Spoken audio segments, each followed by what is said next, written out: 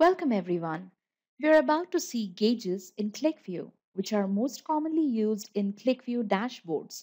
They represent a dimensionless expression. Across the enterprises, key performance indicators are represented in the gauge chart. Gauges are flexible and can encompass many different display options.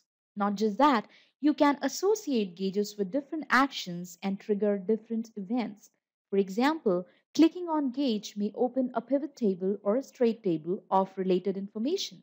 Let us see how you can create some of the meaningful gauges. We have a business requirement to find out the contribution of each of these product categories to the total net sales percentage of the company across the selected countries and the selected years.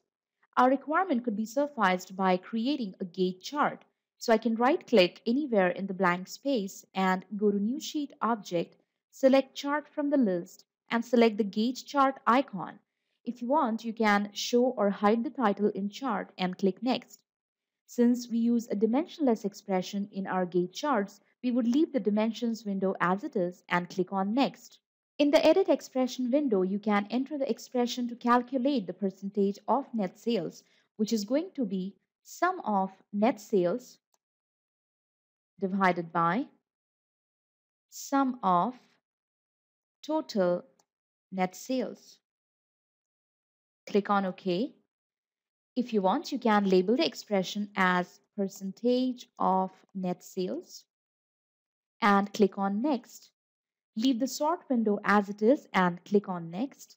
QlikView offers you multiple display styles for your gauge chart. You can select from the available looks in whichever way you would want to represent your data.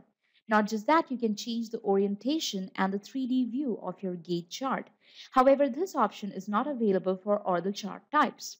For example, it's not available for the current look that I have selected. However, if I would select a different look, then the orientation window will get highlighted and I can change the orientation of my gauge chart. Click on Next once you have selected the required look. And from the presentation window, you can change the scale, the gauge settings, the thickness of the cylinder, the angle span, the center angle, etc. However, if you want to leave the settings as it is, just check the Auto Width Segments option and click on Next. From the Actions window, you can then add an action to trigger an event. In my case, I want that whenever someone clicks on the gauge chart, my company's URL should launch. So I'll go to the external option, click on Open URL, click OK, and enter the name of the URL over here, which is www.QlikView.com. If you want, you can select Open in Same Window checkbox and click on Next. From the Colors window, you can select Multicolored option, Persistent Colors, or repeat the last color option for the display of your chart, and then click on Next. From the Numbers window, you can change the format settings for the data that you're about to display. I'll change it to fixed to 0, show in percent, and change the format pattern to ##.#, which is how I want my data to be represented, and click on Next. If you want, you can change the font style and the font size from the font window. You can change the layout settings and, if required, change the shadow intensity to soft, intense, or medium. Click on Next, and from the Captions window, you can choose to show or hide the caption.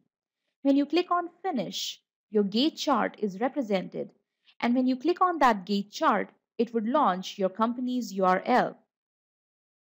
Similarly, you can add multiple actions to your gauge chart and trigger different events. Now, if I unlock my selection from here and select a specific product category, it will show me the percentage value related to that product category across the selected countries and the selected years. Since I have turned off the caption, I do not have any label for the gauge chart, but I can always right-click on the chart, go to the chart properties, and from the caption window, enable show caption and aligned to the center. There you go. So now my requirement has been met and I can now calculate the contribution of each of these product categories to the total of the net sales percentage. Hope this video was helpful to all of you and you were able to gain insights into the tool. Thank you.